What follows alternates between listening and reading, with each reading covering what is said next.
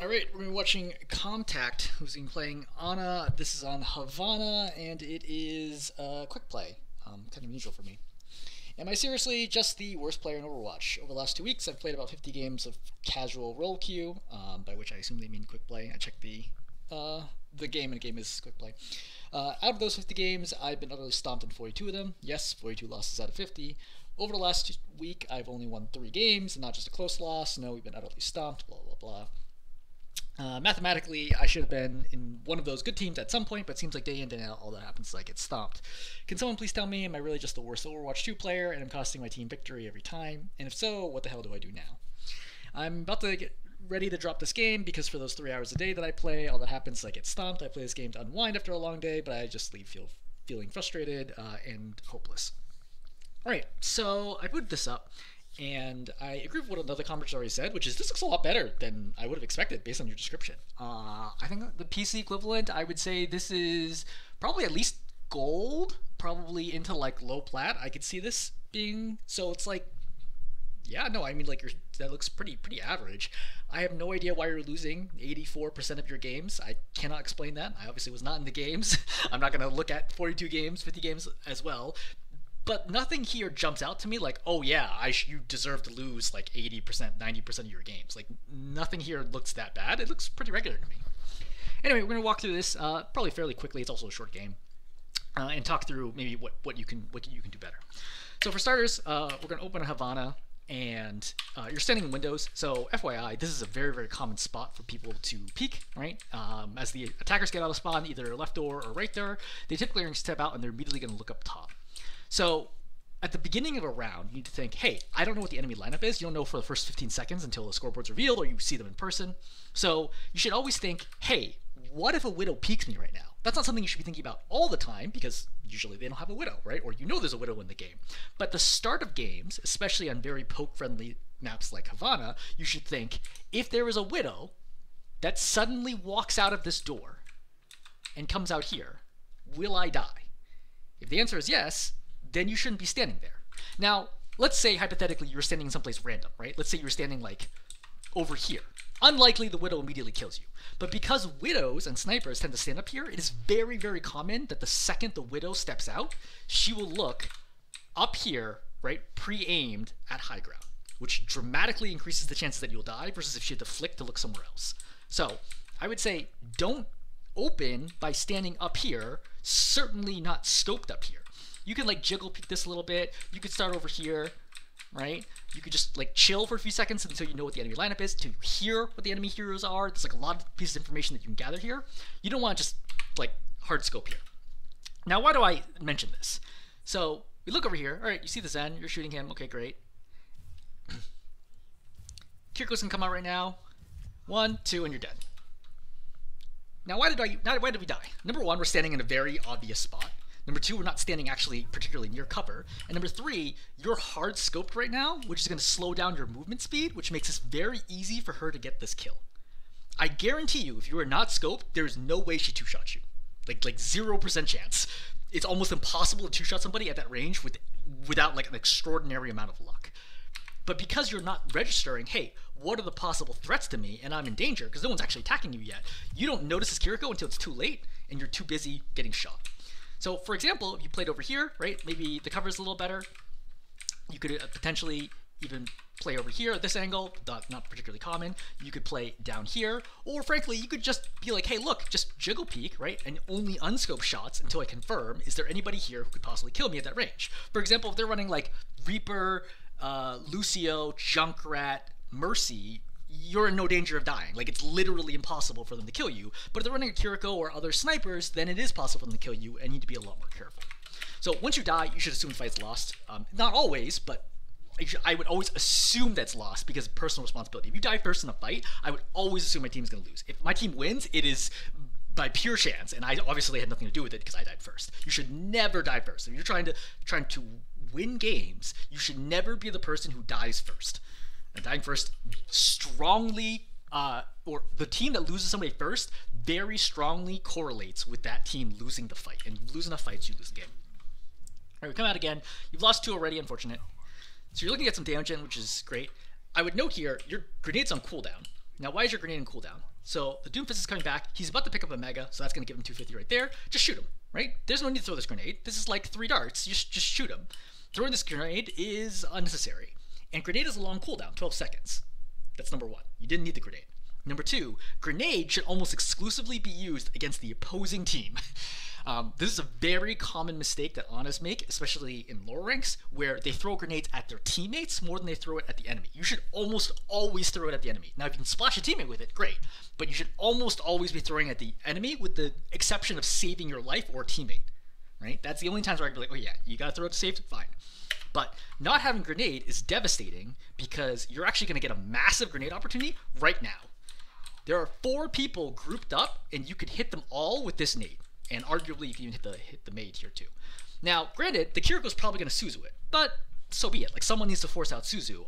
You still get the damage in. I think this is a phenomenal grenade opportunity. Good news is you see the Kiriko aiming at you, so you stop scoping.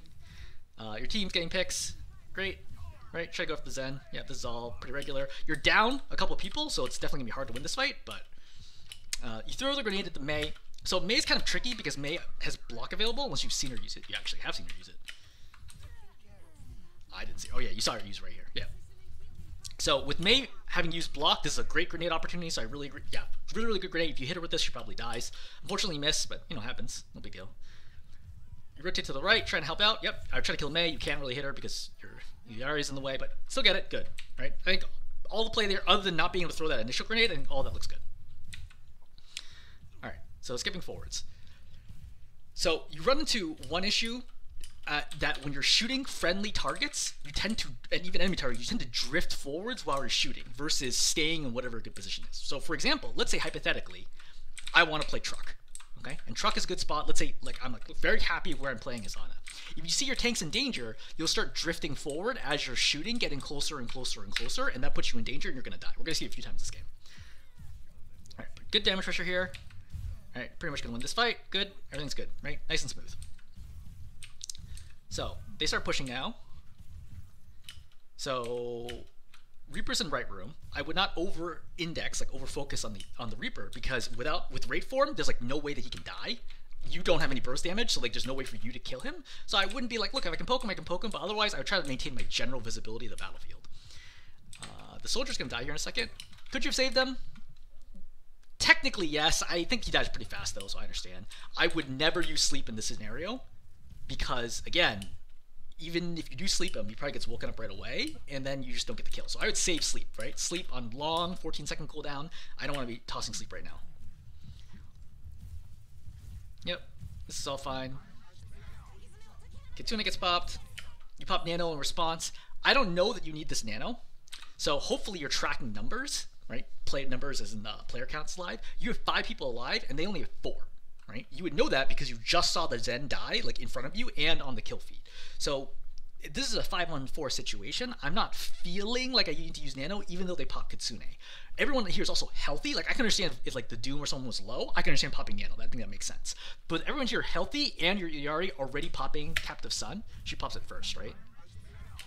That's Kitsune. Let's see, same moment. Okay, so both of you pop it, so I understand. So like ignore the Captive Sun situation. But I don't know that I need to pop Nano right then. I want to see how this plays out because they're relatively far away from us. And without the ability to close the gap quickly and do a lot of damage, like Sigma's not a brawler, I'm not worried about losing this fight. I'm pretty sure that this Kitsune is going to do absolutely nothing. Right? Let's look at the Kitsune. So who's here, right? You have a Sombra, and you have a Kiriko, and you have the Sigma. So 3 people, Reaper's in right room, wraithing away low, and you would have heard the wraith as well. So I don't think there's any reason to be popping Kitsune here. If Reaper was here, I could sort of understand, especially if he was close to your Tor, but like Doom can easily get out. Here, I don't think you need to pop this Nano. Yeah, so I would say probably a wasted Nano.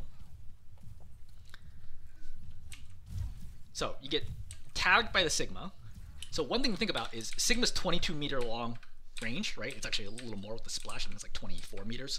So you don't want to ever be closer than this to the Sigma. So I understand the Sigma is not going to stay here forever. He's eventually going to move up to this corner. So I have to think preemptively, I need to back up here to like cover or something so that I don't get hit by splash with the rest of my team. But you're going to back up there. Okay, good, fine, right? We're backing up. good, right? But the Sigma's walking forward. I need to keep backing up here. But I think you're worried about your Doom. That's honestly not your fault. Like, if the Doom dies this deep, it kind of is what it is. Like, you can't be in charge of saving your Doom this far into the back line. Yeah. So, that one I wouldn't worry about. I would step up right now. I think this is the right call. Torb dies there. Unfortunate. You didn't really have an angle because your teammate's up in front of you. I don't know that would have saved them anyway. With Discord, people are dying really fast. So, you need to back up right now. There's no way to win this fight without a tank. You need to back way up. See, you're slowing down right there, which is no good. You need to keep backing up. I wouldn't bother throwing that sleep. Again, super low value, right? I would wait until something else happens. All right, keeping team alive. I say your aim overall is good, right? I mean, for this level, like, definitely at least gold, right? I think arguably platinum level. I could see this even being okay into, like, low diamond. I think it's fine. I don't think your aim's an issue at all. Like, scoped or unscoped. Yeah, I noticed that you tend to prefer scoped a lot more, though.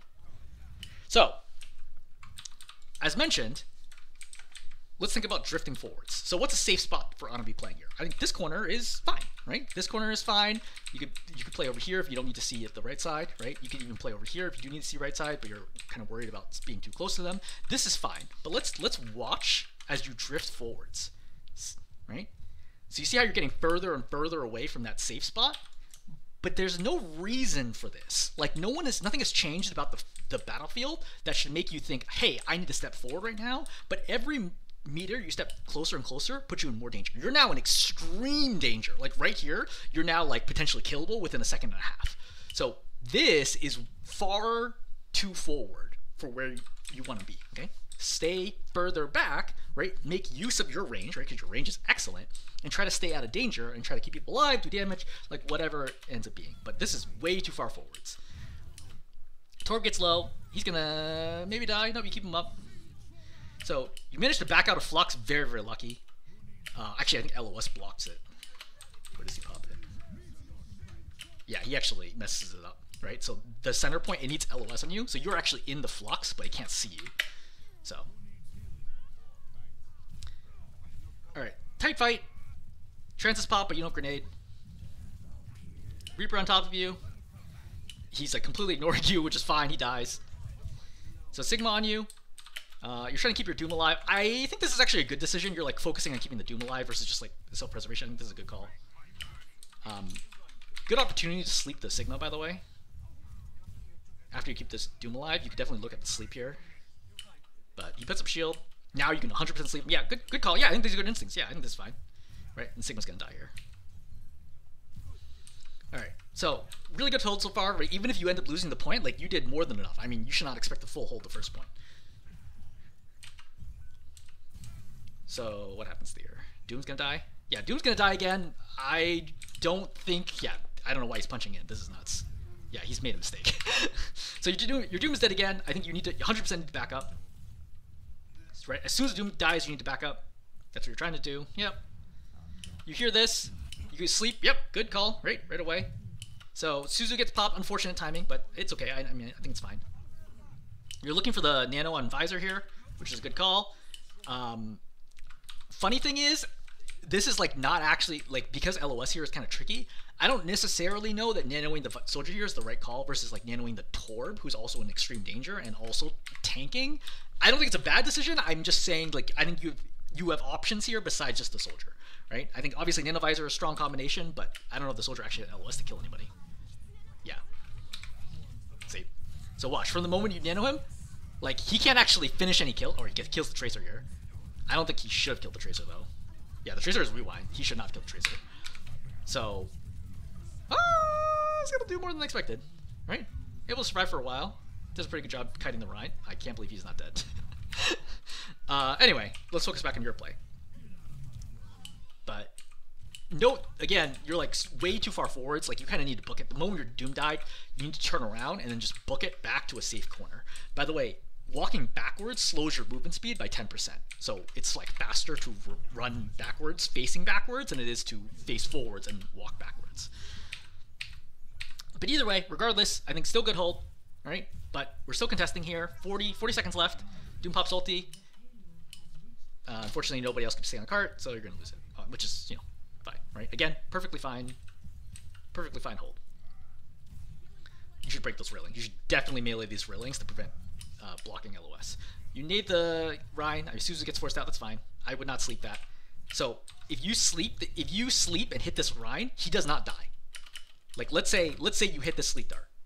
Does he die here? I mean, he's with 2 supports right now on the cart in pretty good cover. There's no way he dies here. Even the Doom goes up and like shoots him in the face with hand cannon, it's not going to kill him. So I wouldn't bother with that sleep.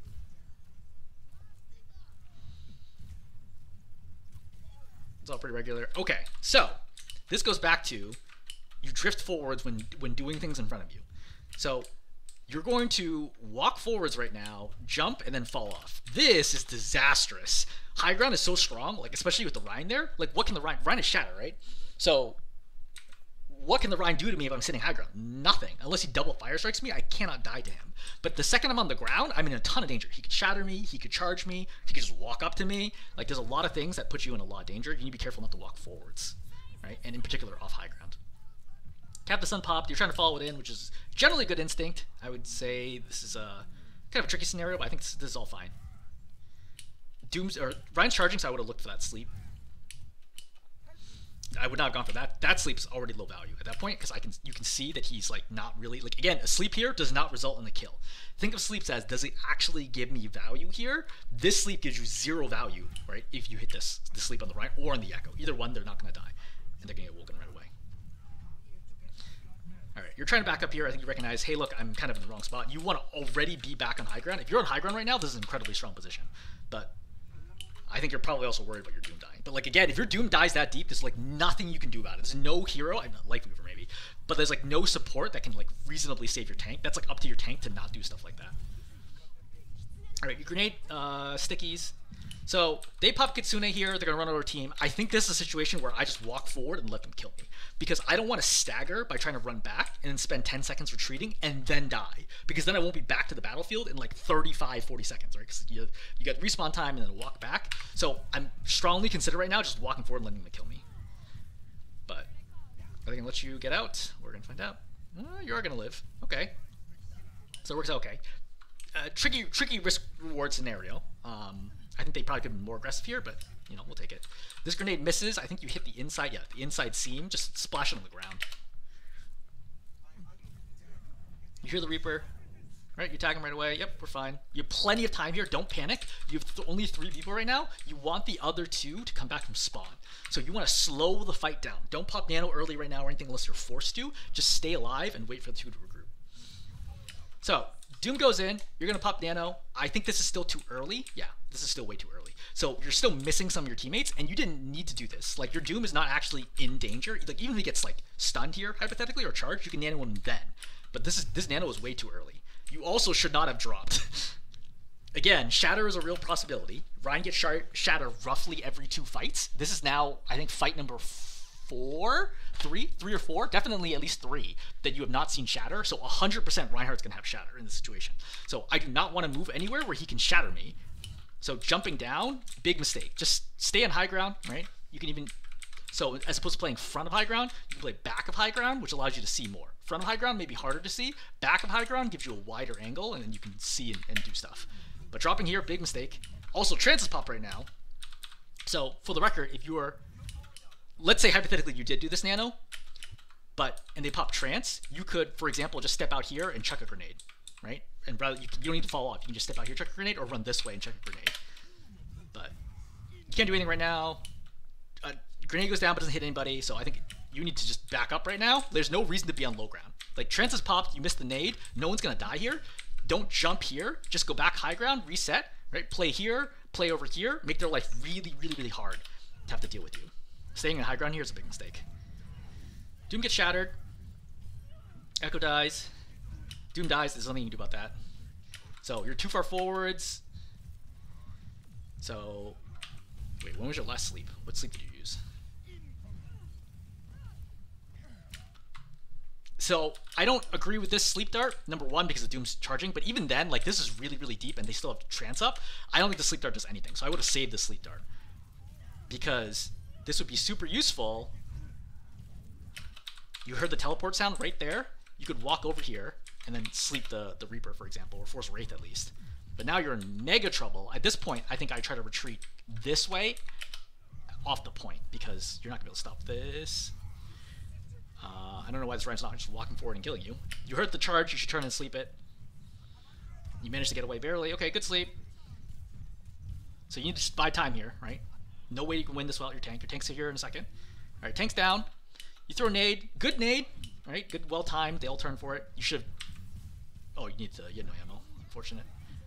Would have been a good time to hit the Kiriko.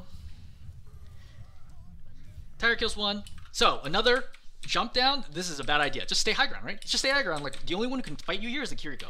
If you just stay high ground, you're so good here. Yeah.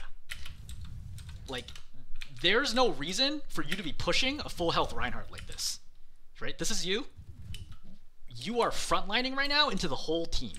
Like, yeah, you died to the Zen here, but like anybody could have killed you here, right? The Reinhardt, the Kiriko, the Widow, anybody can kill you here. This is super, super dangerous. Like, you should never have dropped off high ground. And you should have played high ground, realized there's a Widow, then tuck in here to the left, and then play this angle, and you can heal your team, right? Do whatever you want without being exposed to the Widow. If the Widow goes all the way over to here to kill you, what are you gonna do about it, right? Like, at some point, like, you just have to take that risk. But jumping in front of your team to try to fight the full health Reinhardt, not the play. We do note that there is a consistent pattern where, like, either your tank is dying first or you're dying first, right? I think the only exception I can think of is when your soldier died to the Reaper. Did your Doom actually die first then? Either way, like, you're having a lot of first deaths in a fight, which is generally a bad sign. All right, you're gonna run forwards. Not much of a chance. Yeah, you have no chance of winning this fight. All right, retreating.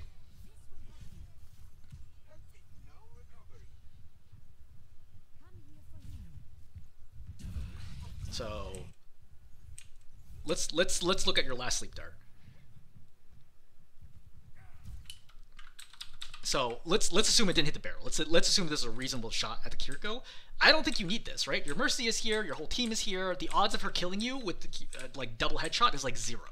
I don't think you need to worry about this at all. I think this is a bad sleep. Because now that you don't have sleep, when the Reaper comes in, you have no tools to deal with them. So a huge part about playing Overwatch is maintaining your tools, right, your abilities, to use for the right moments. And identifying what is the right moment can be very tricky, but a huge part of that is simply just not wasting them on extremely low value opportunities. So that sleep on the Kiriko was not necessary, which means now you have nothing to stop this, right? And then he pops and then he kills you. And again, notice the first one who dies. I would also note, what is this nade? Like, is this nade going to result in a kill? I think this is more understandable. Like, anyone who's shooting a Zen, it actually could result in a kill, but like, I don't feel like this is good, and I also know that some of my teammates are still responding, so I don't think I even play this angle. I think I've already backed up the gate here, right? Waited for my team to regroup, let my Doom take the front, and then I step up. So I think both the grenade and the sleep, but especially the sleep, I disagree with, but as a result of that, neither of those tools are available to stop. Because a nade here probably results in Reaper dying and you living. You splash it right here, Reaper takes damage, can't regen, and you and the soldier both gain health. Reaper probably dies here, and you all live, which is a massive play. But again, with no sleep and no grenade, and it's possible the Reaper knew that you didn't have those because he might have been tracking it. With no sleep and no grenade, like, that was way too dangerous.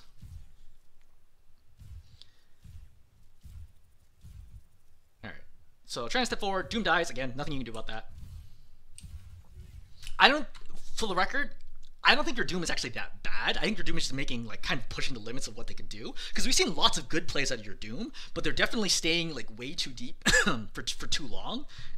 And then, you know, it's not working out for them. But, like, that's generally the experience that I've had with quick play, is that people are not playing often their strongest heroes. They're often playing something to play around, to have fun, to try something out, etc., etc., etc. So I personally am not particularly judgmental about, like, what people are doing in quick play. Like, the whole point of quick play is that it's supposed to be a more casual environment than competitive. You expect less out of everyone as a result. Like, in quick play, I'm basically never trying to, like, win. You know, like, it's just a very different experience. I'm usually just, like, practicing or doing something else. So good job keeping their Mercy together here. I think that sleep is not great. I think it's not terrible. I think this is like 1 to 10 scale, where 10's the best. I'd say this is like a 5. right? You might have hit her, right? Reasonably good shot, but like I already have control. My soldier has control of the angle. I'm in cover. Nobody here is injured. I don't think you use that sleep. How do we feel about this nano? You get it off. No, you don't get it off before the punch. So I think this is a bad nano, but also he misses everything. Yeah, he's trying to aim for the Ryan, but he misses instead of going for the Zen. So I think nano's okay. 1 to 10 scale, I'll give it a 6. All right, I don't think it doesn't look like it's gonna get a ton of value, but like to be fair, the Doom is in, and he is charging his punch, and you're trying to get it off, I think, before the punch. So I understand. I think better off is to play slow, right? Because your Doom's not actually in danger of dying. And instead of using Nano to try to help my Doom get kills, use Nano only once they've committed to trying to get through the gate, and then pop it on your Soldier to kill everybody, right? Soldier or Junkrat from high ground, and then you're in really good shape. I'm going to downgrade that 6 to like a 4. You try to kill a Zen here, which is a good call. But I think you try way too hard. The second this happens, you need to like leave. This is not a situation where like I can, like, you throw the grenade, right? Trying to get the pick, right?